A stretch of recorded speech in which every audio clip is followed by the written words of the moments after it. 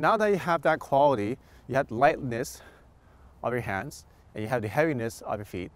Now see if you can get that feeling without stomping.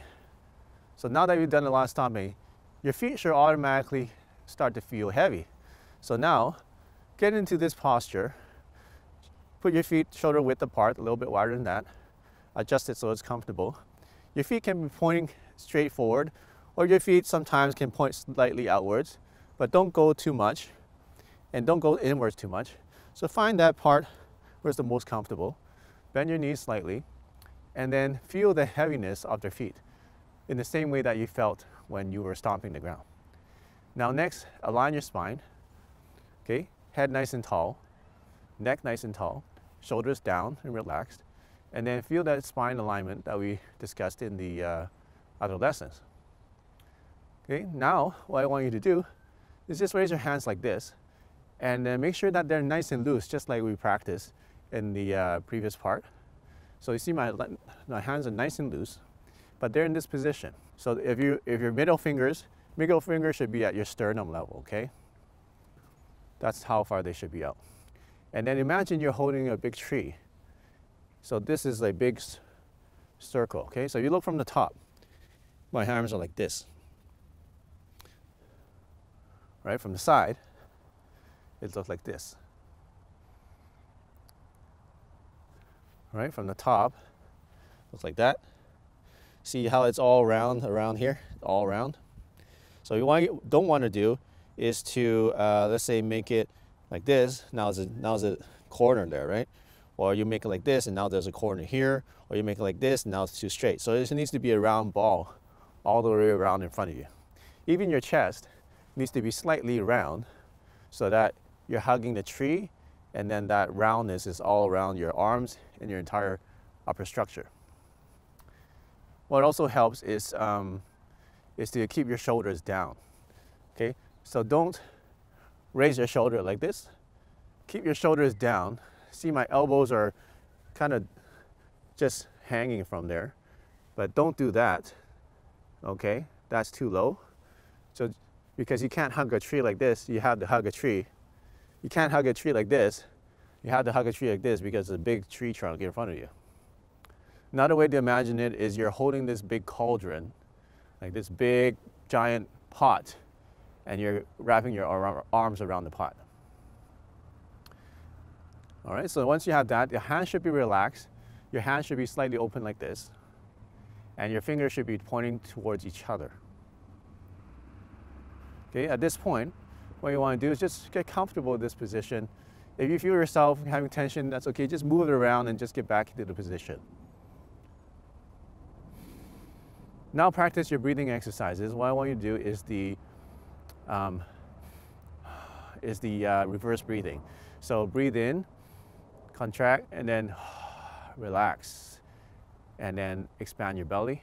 Breathe in, contract, relax, expand your belly. And what that does is it helps you to ground even more, because as you expand your belly, that opens up your hips. And when your hips open up, then your legs start to feel heavier.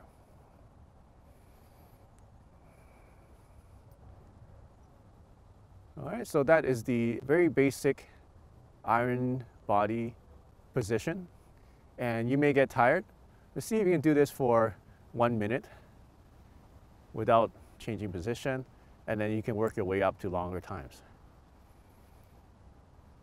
And as you're doing this, the intention is to keep your legs very heavy. So keep imagining that your legs are getting heavy and getting sucked into the ground, deep into the core of the earth.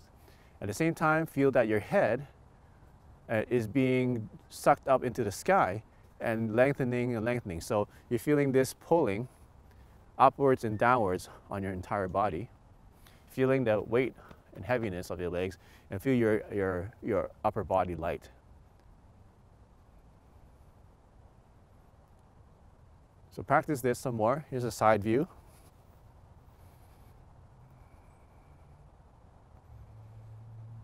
Do the breathing in, out, relax, in,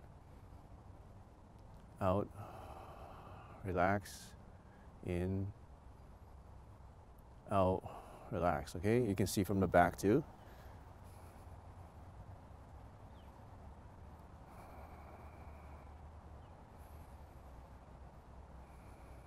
Okay, you can see from this side.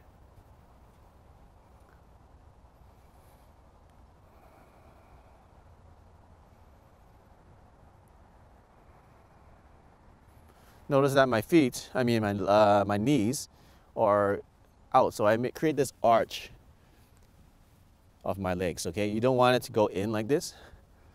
That actually breaks the flow of energy to the ground. So you want to create a slight arch. You don't want to be too wide. That'll make you too tired and actually breaks the energy out that way. So you want to have the energy flow in an arc to the ground, okay? So a slight arc in the inside of your leg is what you want. Now, if it's getting too tiring for you, you can kind of narrow your stance a little bit. It'll be a little bit easier for you to stand for longer times if you narrow your stance. You want to challenge yourself. Of course, you can do a wider stance and lower stance, but for most people, you just do slightly wider than shoulder apart so that you can feel the weight. If you stand too upright or your feet together, it's harder to feel the weight of the legs. It'll be easier to feel the weight of the legs if they're a little wider. So experiment with it, different widths to feel which is the most comfortable and also which one feels the heaviest. Notice that as I'm doing this, my hands are not too close here because now there's no tree. There's no tree in here. And make sure it's not completely extended because the tree is not it's not like a rectangle. A tree is nice and round, so this needs to make this nice round shape. And your hands shouldn't be too far apart, shouldn't be too close together. Just, I would say 1 hand breath in between will be ideal. So that's the position, and I'll show you some of the ways that you can test to see if you're doing this correctly.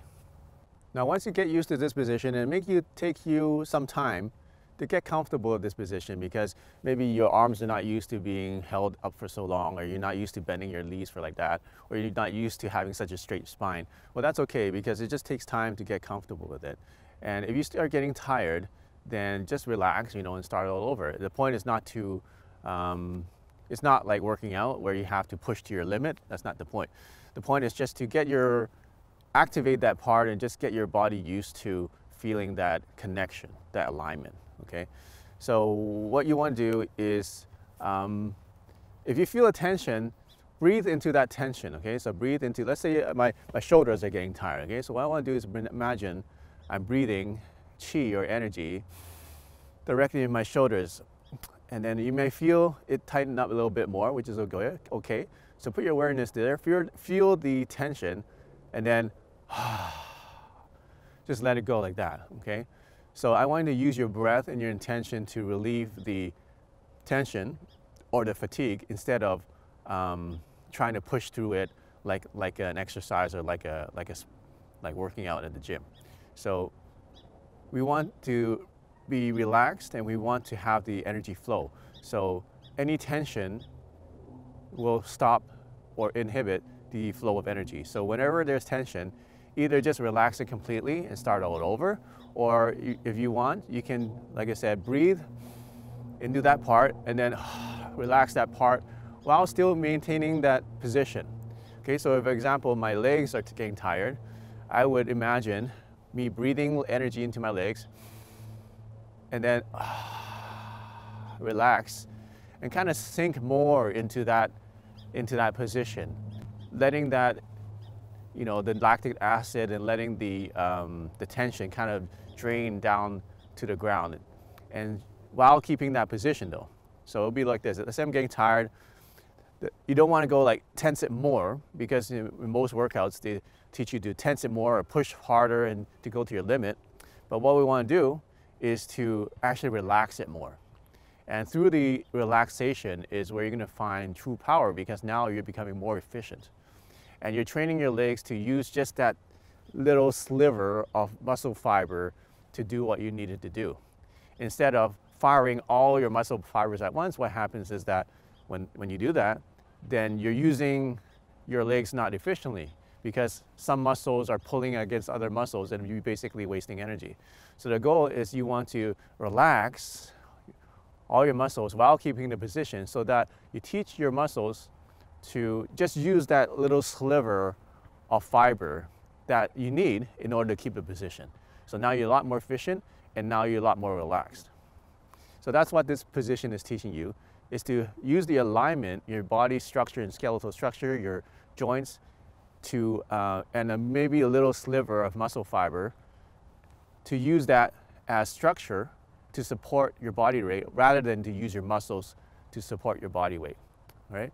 It's a very simple way to explain this is if you're going to squat like this, what's supporting most of your weight is your quads right now, right? So you're using most of your muscle to support your weight. If you're standing up straight and tall, most of the supporting your weight is just your bones, all right? So what we want to do is to use that body alignment so that you're using mostly bone and ligament to support your body weight rather than using your muscle mass. The next step to this exercise is to start breathing energy directly into different body parts. So one good place to practice is to breathe energy into your hands, just like we did the La Chi exercise. Now I want you to move the energy not just into your hands, but I want you to start moving it up to your forearms, as well as up to your triceps, upper arms, and your shoulders. So let's practice moving the energy just to our forearms, okay? So let's practice the forearm from the wrist to the elbow, right? Wrist to the elbow. So I want you to imagine breathing energy from just around your arms. Imagine there's a spiraling energy around your arms, okay? There's a spiral of energy going around your arms. And then when you breathe in, the spiral becomes smaller and it starts to go into your bones, okay? So breathe that energy into your arms, into your bones. And then relax and breathe out, okay? The very key is that you need to keep your arms relaxed, keep your muscles loose, because if you tense the muscles, you won't feel it. So keep your muscles loose and breathe it in. And breathe out and relax. Breathe into your arms. Relax.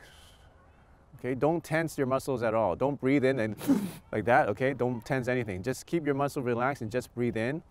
And just use your visualization and use your intention just to imagine the energy going deeper into your bones on your arms.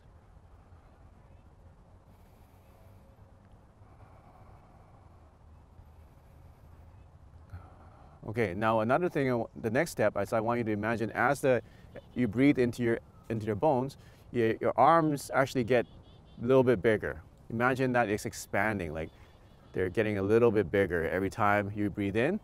And as you breathe out, they kind of get a little bit smaller. So you're breathing, imagine your arms are like balloons and they're lungs. And you're using your arms like lungs to breathe in the energy chi. As you breathe in, the lungs naturally get bigger. As you breathe out, they naturally get smaller. So all this is just your imagination. Just make it a game. Imagine there's these balloons. Your arms are balloons and they're getting bigger as you breathe in, and then they get smaller as you breathe out.